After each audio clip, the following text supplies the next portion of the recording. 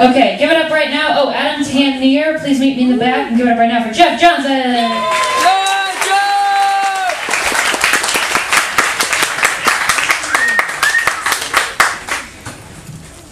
Right. Okay, so like Jason Patrick, who came up here earlier, I also did stand-up comedy for the first time 5 years ago on this stage.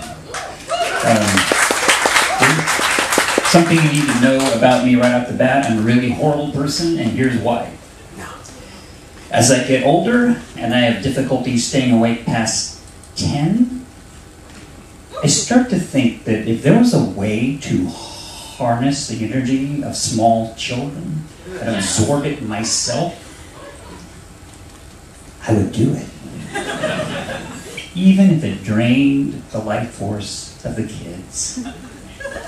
So basically, if I could do it, I would become something that Buffy Summers would have to kill. And there'd be no hesitation on her part either. I would not be a recurring character. I would be a one episode and dead kind of Buffy monster. Trying to explain that shit to her. Well, see, I can't stay up, and I'm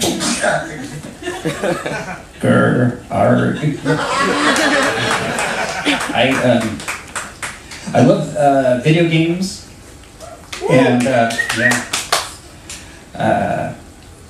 and I'm always looking for a arcade that has like old school games that I grew up with. And I was driving around like 5-6 years ago, and I came across a Chuck E. Cheese. And, well, I gotta check it out, right? So, I mean, when I was growing up, Chuck E. Cheese was like the place to go for video games. I mean, nothing else but video games. They had 2 levels, and they had a sit-down tail gunner. It was awesome.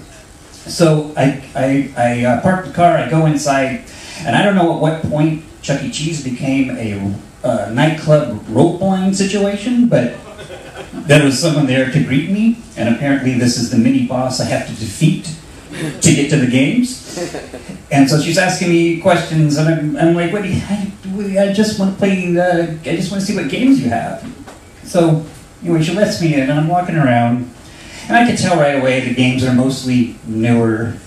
Like, they were all newer, actually. There were no classic games, and I was already losing interest and trying to think of a way to gracefully exit after the fuss I raised.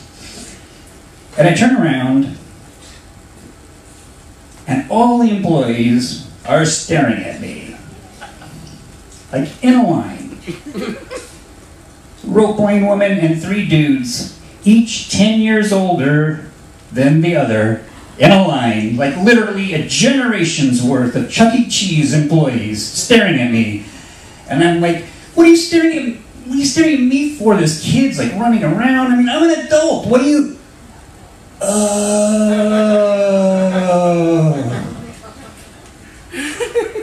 Ladies and gentlemen, witness the creepiest exit ever.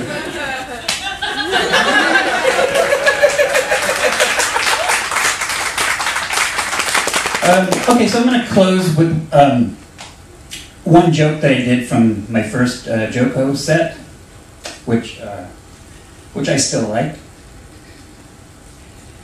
I'm sure you're all familiar with International Talk Like a Pirate Day. Basically, well, it's not that complicated. It's Talk Like a Pirate Day. Whenever I participate in Talk Like a Pirate Day, I do this. Say, is that a Navy SEAL with a snipe? Thank you so much. Sea monkeys are the best audience. Thank you so much.